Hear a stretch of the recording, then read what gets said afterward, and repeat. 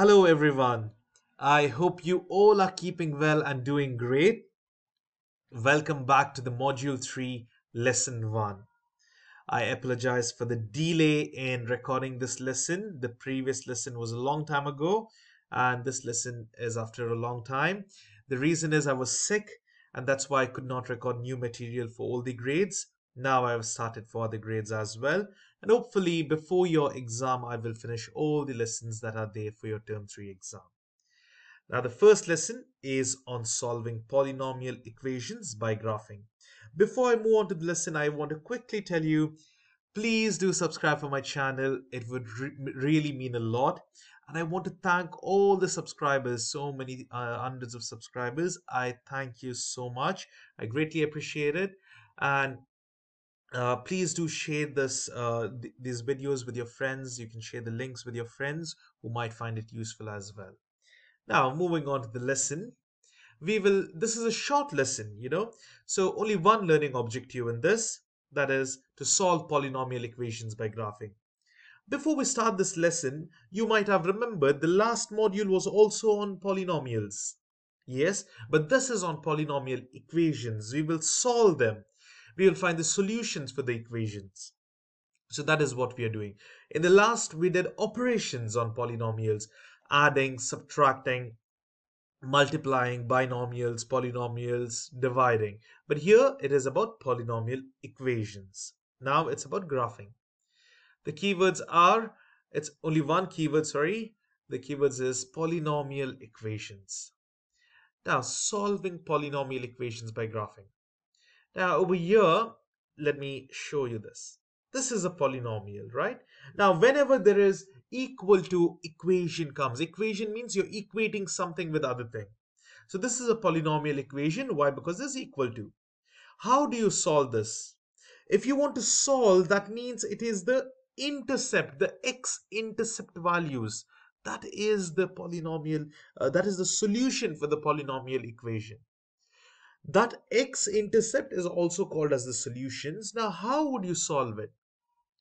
Now, if you recall, before you might have studied, if I want to know the x-intercept, okay, this one, I should just make the function equal to 0. If this is the function of the graph, make it equal to 0. Why? That means where is y equals to 0? At the x-intercept values. So what you need to do is you need to rearrange this and get everything to one side. Now, since this is higher power, let's take everything to the other side. X to the power 3 plus 2x squared minus 4x, and this becomes minus x, or subtract both the sides by minus x. It'll be totally minus 5x, and this will be negative 6. That is basically equal to 0. Now that is basically the function f of x. So now you need to make the function equal to 0 and then solve. You'll get the answer. So you can see over here they have rearranged it, and then you make this equal to 0 and solve. These are the zeros. How would you solve them? It is by pressing mod, phi, and over here up till cubic you can solve by pressing 3. The coefficients are, you can see the coefficient before x cube is 1, then it's 2 before x squared, minus phi, and lastly we have minus 6. And the answer are, sorry, did I do anything wrong? It's 1, 2, minus phi. Sorry, it's not minus 6, it's minus phi and minus 6. Now we will get the correct answer. Okay, I have done a mistake that I pressed mod, phi, and 3. It is mod, phi, and 4. You can see the cubic is 4. Now it's good that I made this mistake. I'm not going to cut this part. I'll let it be. The reason being, now in your exam, you must be very careful on which equation you select. If it's quadratic, it's 2. It's option number 3 over here.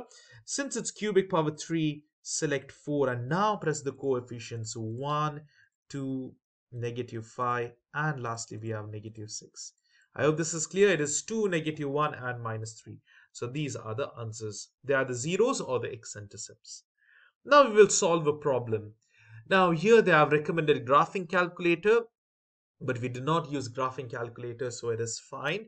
I'm not sure whether they'll be asking this in exam, but even if they ask and you have options given to you, you can find it directly by trial and error method. Now, I'll tell you how is this solved. See, now the problem is it's x to the power 4. Since it's x to the power 4, you can't solve it in your regular calculator. You need a graphing calculator. And the normal method is very onerous. It'll be very tiring. It'll take a long time. Now, here, find a related function. Related function means get everything to one side and make one side equals to 0. So over here, you're adding minus 4x cubed. So this side will be 0 over here. And this is the thing. The related function is this function over here. Okay. Now, if you want to find the solution, you should just solve this, making equal to 0. But how do you graph it? Now, over here, they have used a graphing calculator. Now, this is the graph over here. How would you graph is basically taking values. Say, take value of x as 0, as 1, 2, -1, -2. Put it over here and then graph the points. But even if you graph, it's very, very hard and difficult to find these x values. Okay? So you can take the approximate x values. But now, if it's just graphing and you have got 4 graphs, there is a trial and error method. Now, what this is? It's very simple. You will have 4 graphs with you. Choose any x value. I will start from 0. Okay, I'll choose this x value as 0. So instead of this x in this given equation, the related equation, put 0 instead of x. Everywhere this becomes 0. What is remaining? -5 is what's remaining. So the answer over here would be -5. Is it so? Yes, that is -5. So that is the answer. That's it. Now, I'm sure there'll be many answers with the same, -5. So how about we change it? Let's say take -2 over here. So you will have to, let's go back over here. Now, what you will have to do is, instead of x, you need to put -2.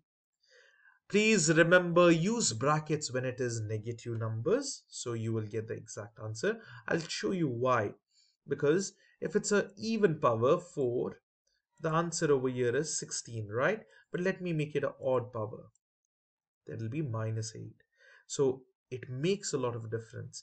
And now, say for example, if I don't use the bracket, see, okay, I'm deviating, but let it be because I want you to know. See, if the minus sign is within the bracket over here, you will get +4, right? Now I'll remove the bracket and I'll show you the same thing. It is -4. The answer is not same. So that is why whenever you see negative numbers, it's most crucial that you put the brackets. Now I'll assume I'll try to find the value of -2. Let me put over here, instead of x as -2 inside the brackets and power 4 plus 4 times x is again -2, close the bracket, and x to the power 3. Lastly, we have plus 3 into -2 the whole square and -5. The answer is -9. And look over here, let's compare. This is 2. See, this is the value of 2. Now, if you look closely, yes, it's about 9. Okay. Now, I can't zoom over here, but still, it's corresponding to 9. It should correspond to 9. So that is the answer. It's -9 in the downside. So this is how you can directly get the answer of the graphs. Now, what you must do is the trial error method. Now, what if even at -9 there are 2 graphs? The 2 will be eliminated, but 2 are remaining. Try one more point. There will be only one graph for one particular function. So you can easily find the correct answer by trial and error. I hope this is clear. So this is how we can try, even though we don't have graphing calculator, we can solve this. But generally, such problem won't be asked. If there is graphing calculator, you need to have graphing calculator. But since it's not required for you, these type mostly will not be asked in the exam. Now we move on to the second example problem, which is in fact the last example problem of this lesson. This is a small and short lesson. Now here we have to solve polynomial equations. We have the problem saying for an exhibit with 6 or fewer emperor penguins, the pool must have a depth of at least 4 feet and a volume of at least 1,620 gallons or about 217 cubic feet, that is feet to the power 3 per bird. This is important, per bird. If there is 3 birds, that would mean 3 into 217. That's what it meant, per bird. If a zoo has 5 emperor penguins, what should be the dimensions of the pool shown in the figure to meet the minimum requirements? So now you have 5 birds with you. So what would you do? You need to multiply. So over here, when you multiply this 5 times 217, what's going to happen? Before that, volume is basically all the dimensions must be multiplied. Now over here, since they have told 5 emperor penguins, it must be so much. 217 into 5. That is 1085 feet cube. Now, after that, the equation represents the volume. And what is the total volume over here? We can just easily solve it up, isn't it? We can just solve. So now, solve it up in the sense, multiply all this. So the equation over here is 2x plus 3 times 5x minus 2 times 2x. That is equal to 1085 feet cube. Now the next step would be solving this. How would you do? You can do binomial multiplication. That's you can do the uh, FOIL method. That's the method, FOIL method, and you can solve. Sorry, it's not a 2x. It's over here to here to here, over here to here, and over here to here. Just multiply them, and you will get the answers. So it would be 2x times 5x plus 2x times 2, this and this. Sorry, it's minus 2 plus 3 times 5x plus 3 times negative 2. And then whatever you get the answer, multiplied by 2x. So when you multiply over here, you will get 10x squared. So 5 times 2 is 10. X times x is x squared. Negative minus becomes negative. 4, 2 times 2 is 4x. And 3 times 5 is 15x. And over here, you have minus 6. And this can be multiplied further hand. And then you will be getting, so over here now they have simplified, sorry, minus 4 plus 15 is positive 11. Now you can multiply this inside. What happens? It will be 20x cube because 2x is multiplied. Over here will be 22x squared. And lastly, you will have negative 6 times 2 is 6, 12x. That is equal to 1085. Now we have seen in the last section, mode 5, not 3, it is mode 5, 4. And write in the coefficients 20, 22, negative 12. What about the constant value?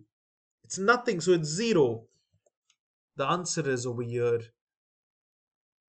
Now, 1 second. I have done a main mistake. The constant is not 0, guys. Look over here. Very, very important to note. The constant is this. You need to take it to the other side. What happens is this becomes negative over here. Negative 1085 is equal to 0. Take this to the other side. Make one side equal to 0 and then you can solve. So the last value would be negative 1085. Now press equal to. So the x value is 3.5. And look over here, the other values are all imaginary. Whenever you have like this plus, that means it's imaginary. That is also imaginary. So only one real number, that is 3.5. You can do the same thing in calculator, a graphing calculator, you'll get the same answer. But now, and then directly extract the answer.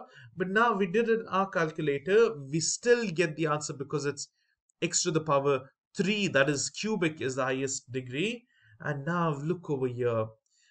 This is the answer, 3.5. The other two are wrong. And then how do you find the length and width? Over here, you need to just substitute. So instead of x, you need to put 3.5. 3.5 times 2 is 7 plus 3, it's 10. Same thing, 3.5 times 5. It will be 17, 8, 7 times 2. Okay, anyways, 3.5 times 2 is 7, 14, 15, 16, 17.5. Yes, minus 2 will be 15.5. Okay, this is the answer. And then lastly, we have 2 times x is 3.5 into 2, it's 7. So this is the answers. And okay, that's it. So you found the length, width, and depth. Now, do check over here. Is the depth at least 4? Yes, it is absolutely more than 4 feet. Now, if you convert the gallons over here, you will come to know we got 1085, right, in the previous section.